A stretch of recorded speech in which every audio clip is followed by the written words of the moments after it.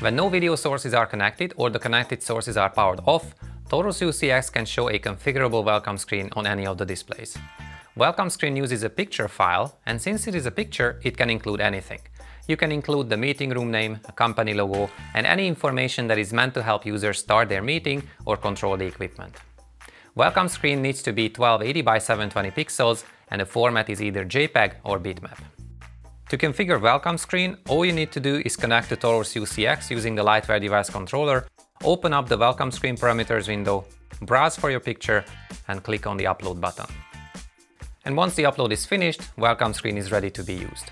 Then you can use auto switching to automatically lock onto any new incoming video signal.